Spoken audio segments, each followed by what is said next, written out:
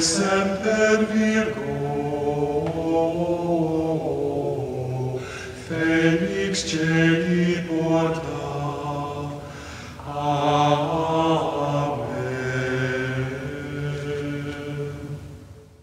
The Lord be with you.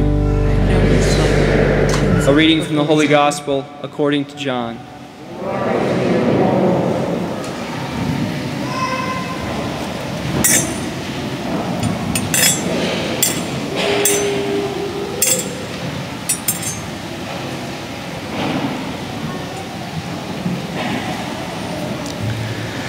Jesus said to his disciples, "If you love me, you will keep my commandments.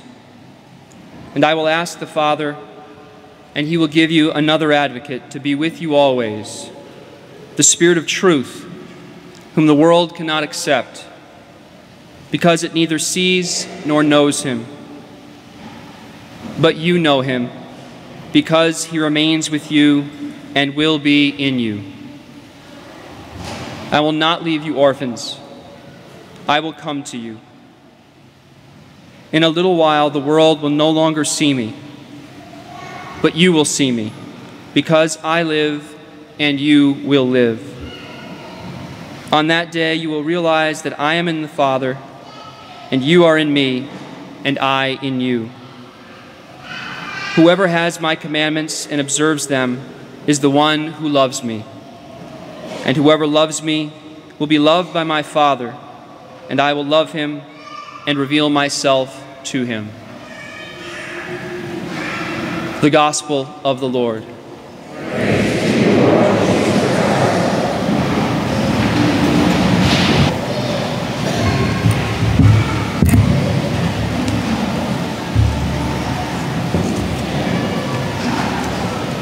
For those of you who thought that Chris was going to speak, well, too bad.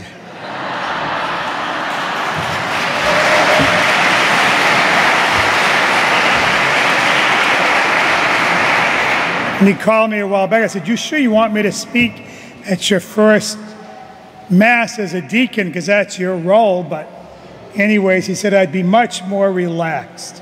So he may have been relaxed, but I wasn't. To Michelle and Mr. and Mrs. Paul and all of you who have come today, the Fortin clan and all of you, parishioners of St. Maurice, Father Mo, for always welcoming me in season and out of season. And of course, to Chris. Receive the gospel of Christ, whose herald you have become. Believe what you read, teach what you believe, and practice what you teach. Those words are from the rite of ordination for the deacon. As I was reflecting on these yesterday, many different thoughts flooded my mind. I thought of your time, Chris, as a teacher at Holy Family Academy, where you were so well loved and respected. As an evangelist and apologist here at St. Marie's, when I talked you into taking this job, many times I said, "Chris, why don't you take the job of evangelist?" I'm so glad you did. And now as a teacher of religion at Bishop Brady, in a real sense, you've been preparing for the words that were spoken to you yesterday. You are a man who believes what you read. You teach it eloquently so that others might believe it. And in your way of teaching, you have an approach that is non-threatening, always inviting, certainly in sync with what John Paul II and now Pope Francis speak of in the new evangelization. The words of today's reading from Peter: always be ready to give an explanation to anyone who asks you a reason for your hope, but do it with generosity, and gentleness. That's been your mark for the many years that I've known you. You've done it well. You've expressed the Lord to many and invited and challenged us to know and love Jesus Christ. As a Vincentian, you have been able to penetrate the hearts of the poor, the marginalized, and to familiarize yourself with the deacon's role in caring for the poor, and so accepting a ministry that calls forth his leadership in charity. Words again from that who assumes that role. I mention the Vincentians because, Chris, again, I remember your tireless efforts with that organization and how over the years you have penetrated the hearts of the poor. You're a man who says very little at times, but your actions speak volumes. Your ability to be generous and to always be ready to listen is a great gift. For years then, the Word has been penetrating in your heart and soul. And again, I saw that at the altar when for so many years you not only lected here at St. Marie's, but oftentimes you would minister at the altar at St. Joseph's before going to class. I saw it time and time again when you came into the Eucharistic chapel in the afternoons in the midst of busy schedules to listen to the Lord's voice. I've seen it time and time again when you were willing in the midst of your busy schedule to always take time to pray with those who are in need, even traveling to Montreal year after year with the men of St. Joseph and providing for them a powerful example of what it means to be a man who believes in God and who is willing to live out that gospel without compromise. Again, from 1 Peter in today's second reading, sanctify the Lord in your heart. You have done that. That's what gave you the impetus to begin this long journey towards the diaconate, because you have been able to put the Lord where he should be, at the top of the list. Now, the deacon may administer the sacraments of baptism, witness the sacrament of marriage, preach and lead the mourners in prayer at wakes. I couldn't think of a better way for you to live out your marital commitment than through your lovely wife, Michelle, who has been by your side for the last 4 years during your training and for so many years from the moment that you first met at Steubenville. She's been a blessing to you. And I know that because and through that marital commitment and covenant, I am assured that you'll be able to help so many people, not only in marriage preparation, but by the example in which the two of you live out your vocation in such a beautiful and humble way.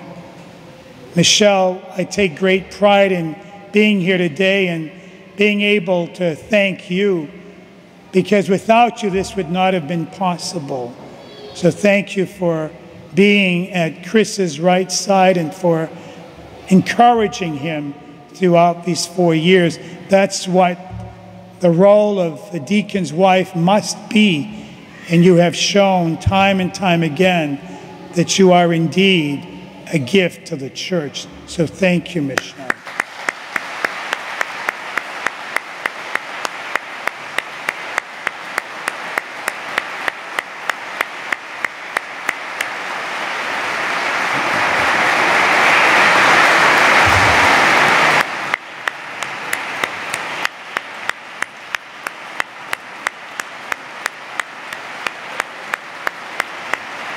Okay, that's enough. Enough. Because Michelle hates this, and she will never forgive me. She's never coming back to my house for dinner. Now, Chris, I want to end with this. It's a little story about the legend of St. Christopher. I'm sure you know it because you're a man of great intellect and great ability. But St. Christopher, you know, the name means Christ bearer. St. Christopher, for those of you who may not know, the medal of St. Christopher is attributed obviously to him and worn by so many Catholics and Orthodox. It's the story of a tall, robust man, some say he was a giant, who once served a great king. Seeing the king cross himself at the mention of the devil, Christopher left his service to seek out Satan, who was obviously stronger than the king, who feared him. Christopher found a band of criminals, and among them a man claimed to be the devil. Christopher offered his services to the man, but not for long, because soon as Christopher made the sign of the cross, the devil began to flee.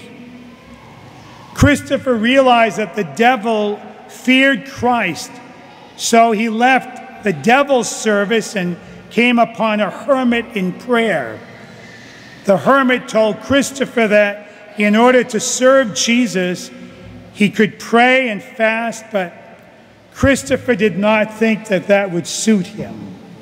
So the hermit said to him, well, I've got another job. I'm suggesting that because of your size, you might well help people across a dangerous river. So Christopher did this for quite a time, carrying people across a dangerous river. Well, one day there was a small child who needed to be carried across the river, so Christopher picked him up, put him on his shoulder, begins to cross the river, and as he's crossing the river, the child becomes heavier and heavier, and finally he turns to the child, he says, why are you so heavy? And the child says, because I'm Jesus, and I carry the sins of many. Christopher, Christ-bearer and giant. In a real sense, you're being called upon as a deacon to carry the trials of many people.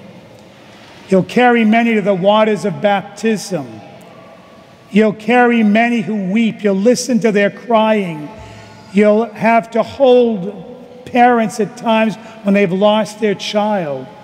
You'll have to be there to mourn at wakes and at funeral services in which you'll be able to participate and officiate.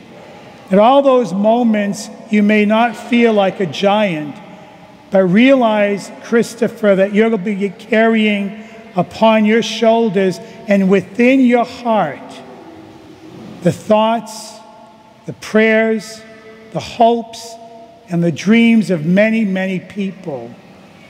As you began your ministry, I pray that Christopher, this child bearer, this Christ bearer, may carry you.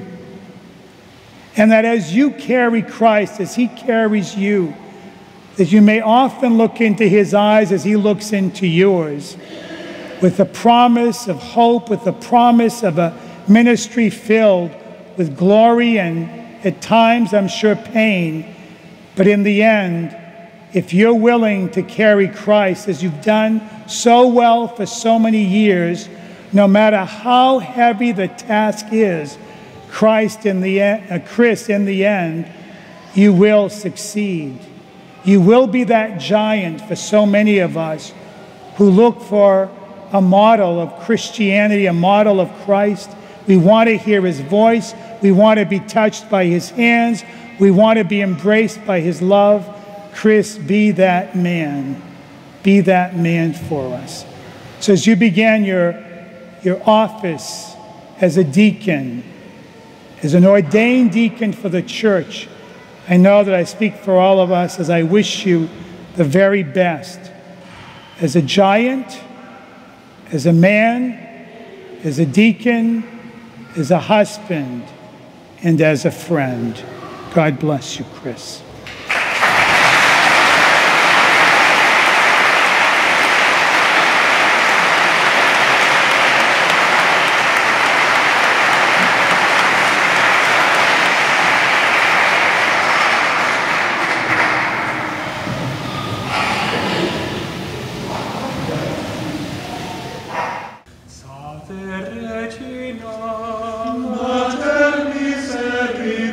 Maria, vita dulcedum, estes nostra salve. A te clamamus, exules filii Eve, a te suspiramus, gementes et flentes, in hac lacrimarum vale.